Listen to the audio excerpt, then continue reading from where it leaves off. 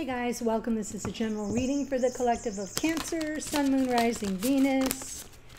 How are you? Welcome, cross watchers. And if you're brand new to the channel, I'm glad you found me. Do feel free to come into the comments, say hi, and let me know where you're tuning in from.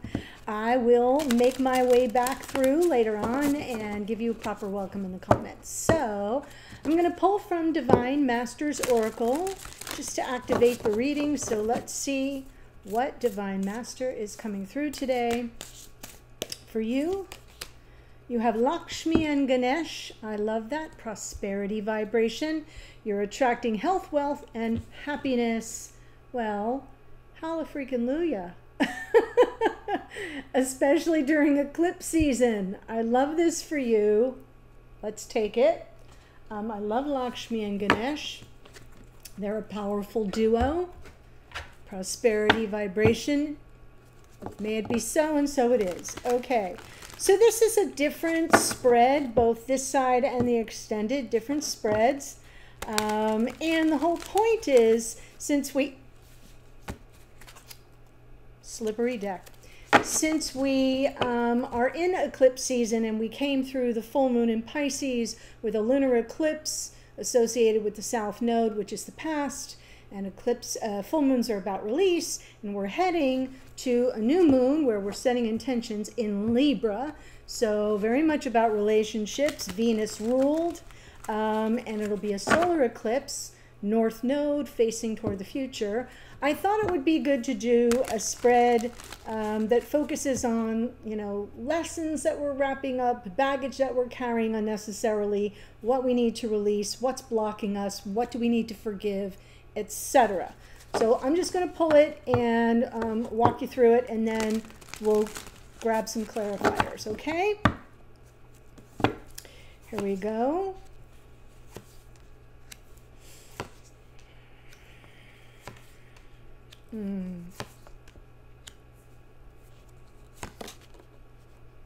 Ooh. So the important lesson from past relationships or within this connection that you're here to watch about, and remember, even if you're a cross watcher for a Cancerian, this could be meant for you. When I'm seeing the Ace of Wands as a lesson, it could be more like a failure to launch, right? Opportunities that aren't picked up. Because with the Ace of Wands, the aces are always gifts from spirit, but the point is it has to be, it's like a handoff of a baton. It has to be taken. So missed opportunities perhaps, or failures to launch in terms of passion or, yeah, the motivation, the inspiration, you get it. And the baggage that you're potentially carrying is, you know, that there was no cooperation, no co-creation. So that leads me to believe that the lesson is that it, you know, not really the timing not being right, or maybe you more interested in someone that wasn't as on board with you. Possibly. And that seems to be a theme, that like a thread I'm pulling through most of these readings so far. So this can also be like friendship zoning, right? A little bit of baggage where you felt more passion, there was, or interest, chemistry, whatever you want to call it, failure to go any further than friends with benefits, whatever. So yeah, that's what I'm going with here, Cancer. So what do you need to release from this? Well, with the Empress, there is this openness and receptivity about her, sure, and this is divine feminine energy, but I think it's about how to find your way to nurturing yourself a little more and release how you put the other person first. And I know that that probably sounds counterintuitive to you, Cancer, especially if you're here as the Cancerian, because you're the nurturing type. So there's something that you have to release here where you're back burnering your own needs, and maybe giving, and therefore coming up short and not receiving the cooperation or the co-creative energies from the people that you're choosing as partners. If that's speaking to you, okay, that's part of the aspect of the Empress that needs to be released. So I'm not saying release your inner divine feminine. That's not what I'm saying. I'm saying that somehow, some way, there's an aspect where, you know, Cancerian energy, let's just say, can be, she is the Queen of Cups is Cancerian energy, the empath of the tarot. And think of empathy. Sometimes we can over empathize to the point where we get lost in it. There's enmeshment where we become overly enmeshed. So if you are following, if you're picking up what I'm laying down here, what I'm trying to say is release that part of you that tends to overgive and over nurture.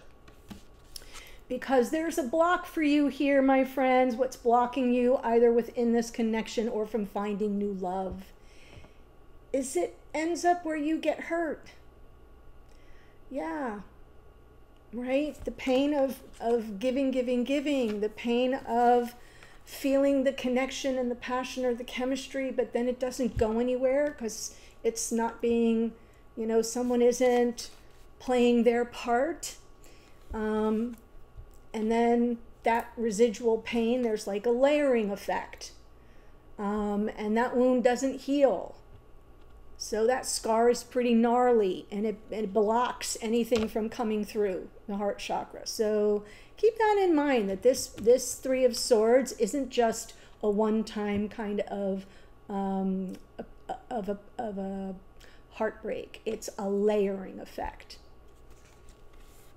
Because it's kind of going to the core of who you are, part of your nature. We're going deep. I told you we're going deep. Depending on the time of day, you might need, you know, an adult beverage. Okay, so what do you need to forgive? This Knight of Pentacles is doing a lot of heavy lifting here because she's kind of okay on her own. She is the single person of the tarot. And so in some cases we could say, you know, always the bridesmaid, never the bride. But we also look at her and we say, you know, I kind of admire her.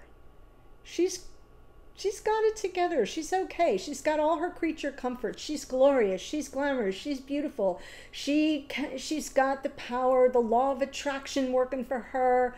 Girl's got some game.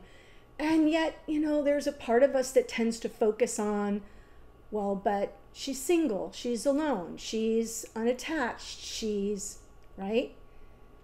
So we have to forgive that part of ourselves that sees the flaw instead of all that we've got working for us. So see the beauty, see the power, see what you have that other people admire. Think about what people come to you for. What do they count on you for? What do they admire about you?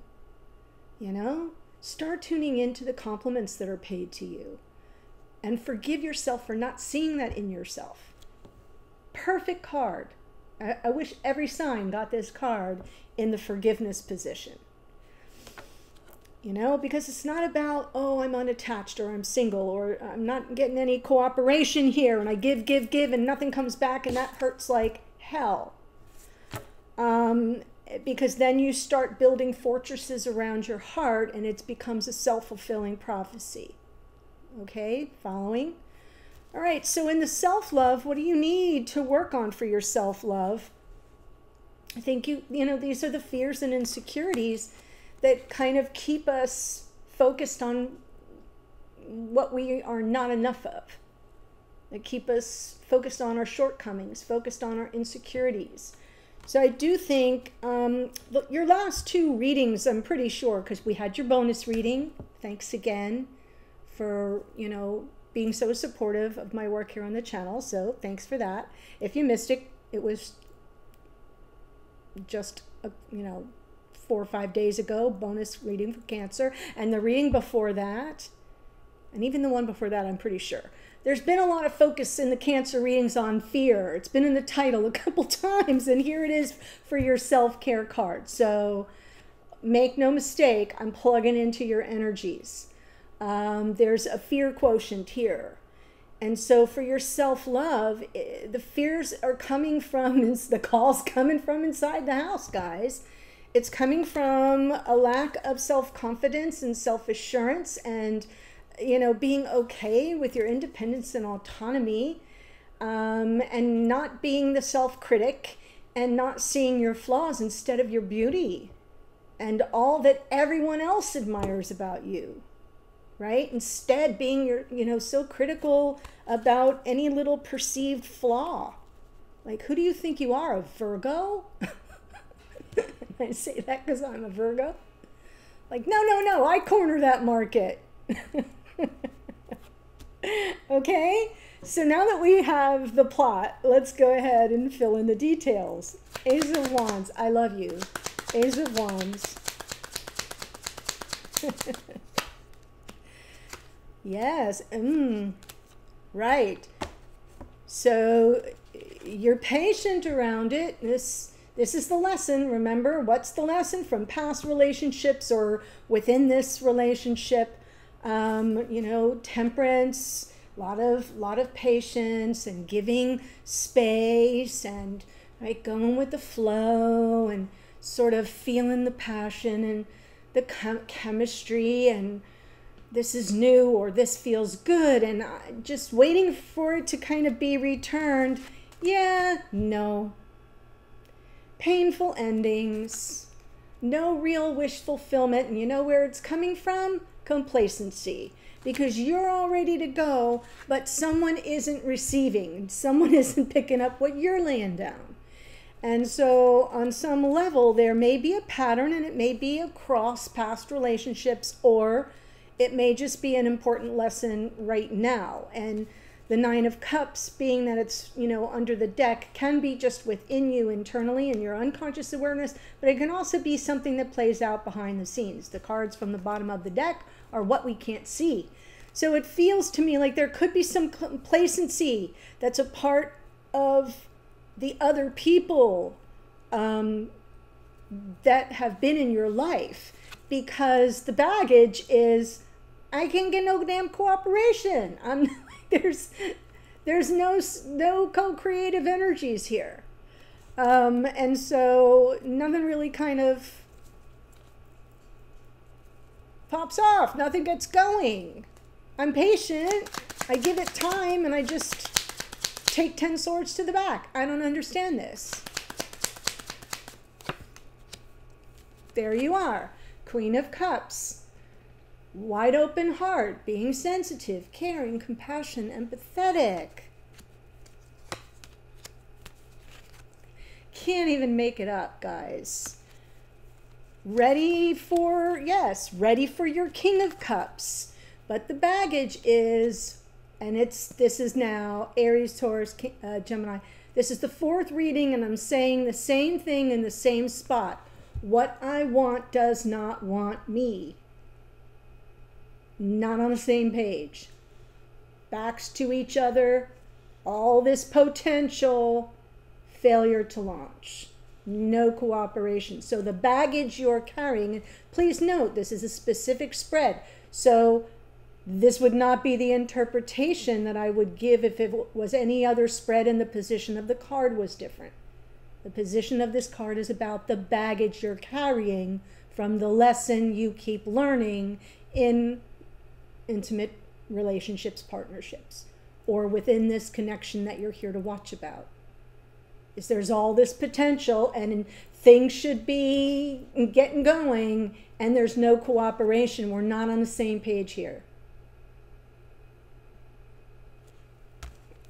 And that's heavy baggage because it's the lesson and then it just keeps compounding. Like I said, there's a layering effect to this Three of Swords, which is the block, because now it's going to block you. Because who wants to keep going through this? So your release, Empress. Wow. Yeah. Release the head games. I said the Empress is giving, giving, giving, and so you want to feed yourself, nurture yourself.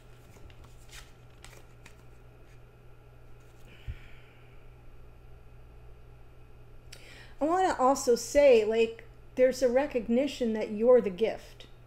The aces are gifts from spirit. You're the gift. And we have something very cool, aloof, distant. I'm feeling these two are like the same person.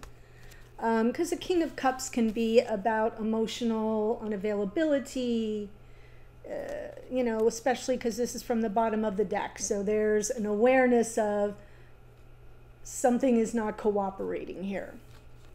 And from the bottom of the deck this time, Five of Swords. Five of Swords under that King of Swords. It's not great. It's kind of cruel. It can be gaslighty. It can be game playing, manipulative. You know, the kind of thing that says, you know, when you tell them, well, you know, when you said such and such and, you know, that hurt my feelings. I didn't say that. I never said that. Don't put words in my mouth. You know, that kind of a sensation where you're like, am I losing my mind? That's the energy here.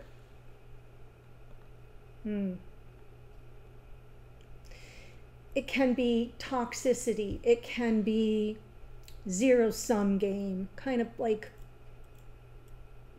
if I can't win, ain't nobody gonna win kind of a thing. So I'm just feeling like if you feel that sense of, I keep getting 10 swords thrown at my back out of nowhere, this is that energy.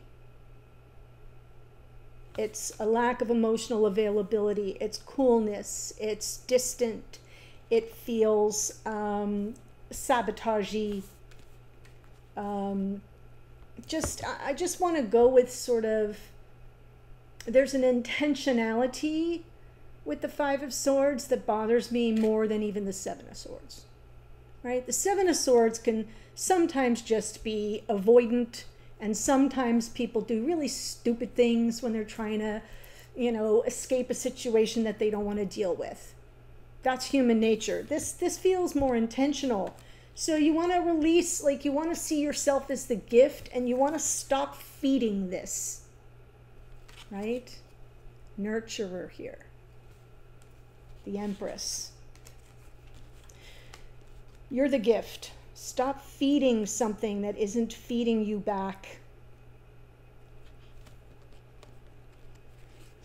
Release it. Release the coldness, release the cruelty. That's what you need to release and let go of. And whether it's happening in this relationship that you're here to watch about or not, you need to release it from past relationships as well. In other words, you're releasing the construct that that is ever going to be acceptable to you again. Ooh. So what's blocking you from either finding the path to love, a powerful love in this connection, or new love, should that be what is on your menu,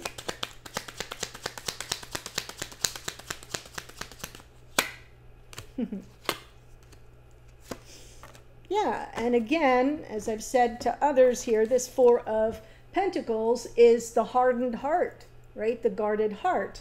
And I want to be clear what I'm talking about, you know, a guarded heart. Being guarded is that you're closing your heart chakra, which is a clear block. Nobody can find their way into that. This isn't about, you know, being more protective of and discerning about who gets access. That's not what this card is about.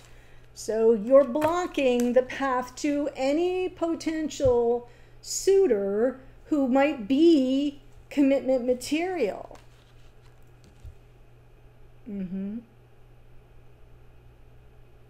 Because the wall goes a little higher every time. It makes you unapproachable. Makes it difficult for you to even see potential love coming at you. An offer from someone that is sincere, that's trying to be vulnerable.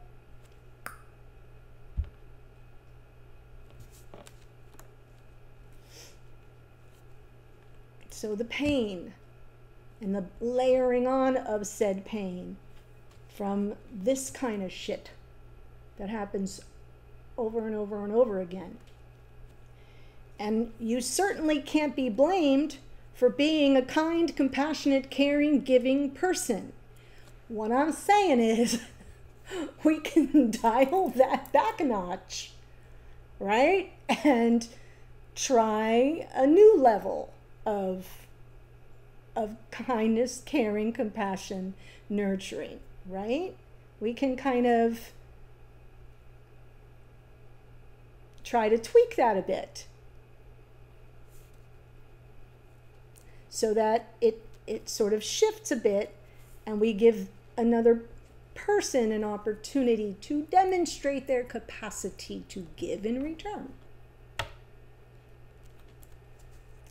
Forgive. What do you need to forgive?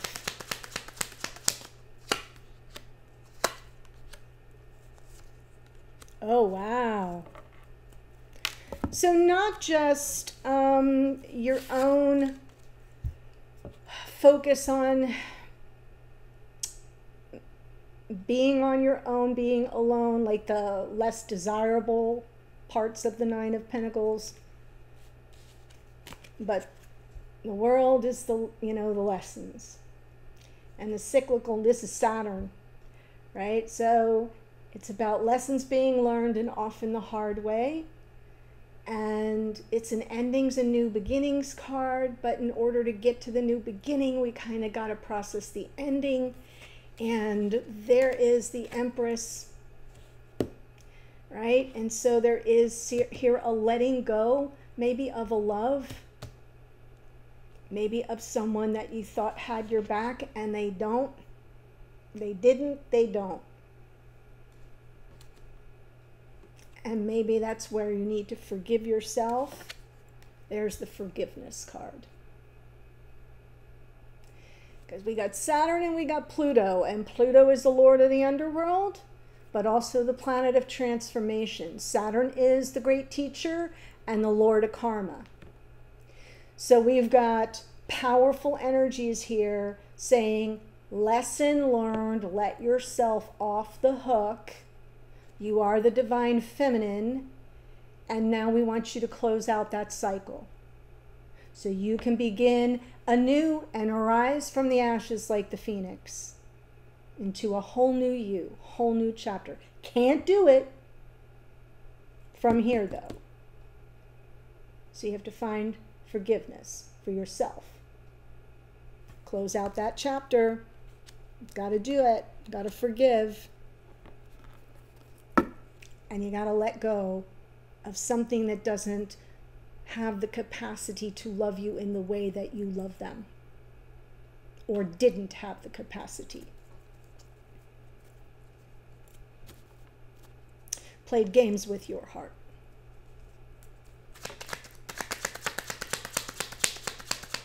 Self-love. Yep. What do you need to work on?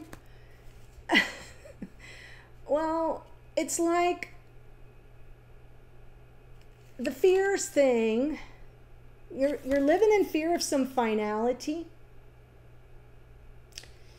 And the two cards, the other two cards, we have the Two of Pentacles and we have the Five of Cups from the bottom of the deck. So the Five of Cups from the bottom of the deck is the past. Mistakes of the past, regrets of the past, sorrow, despair, things that slip through our fingers. And that Two of Pentacles to me is that I'm kind of on the fence here. I don't know. It's this fear of letting go. This fear of, is it really done? Is it really over?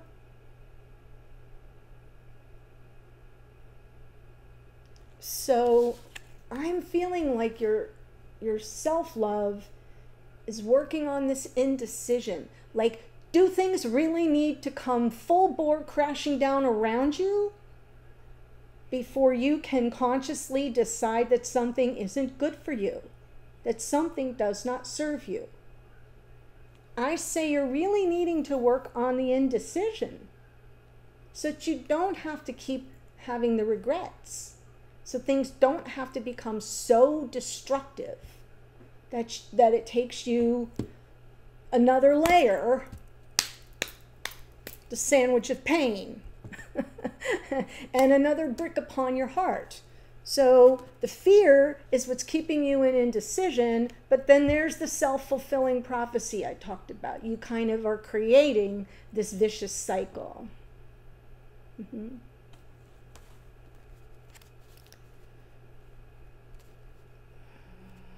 Forgive your shortcomings, close out the cycle, and the self-love is working on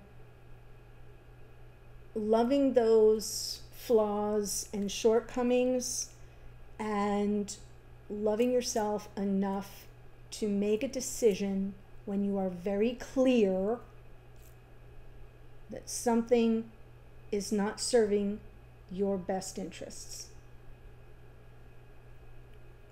And that mantra goes a little something like, I don't need 10 swords in the back when I can see 5 coming right at me. Put it on a sticky note, put it on your bathroom mirror, right? On the refrigerator. I don't need 10 swords in the back when I can see 5 coming at me. Really.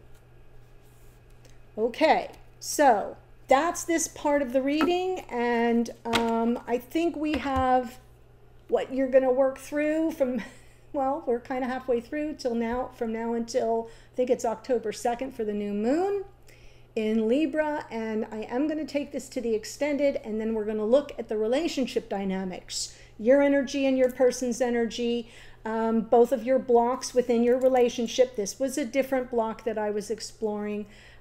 Your actual connection dynamics, divine guidance for you, and the potential outcome going forward. So the links to that are in the description box below. There are a couple different ways you can get to the extended. Please review them before you press buy. And if this has been something that has spoken to you, been helpful to you, insightful for you, and you have not yet done so, please do subscribe below so that I can stay here and continue to bring you these messages. That's my favorite thing to do, and that is our energetic exchange. So do subscribe. Thank you so much. I'm headed over to the extended now, and bye. See you there.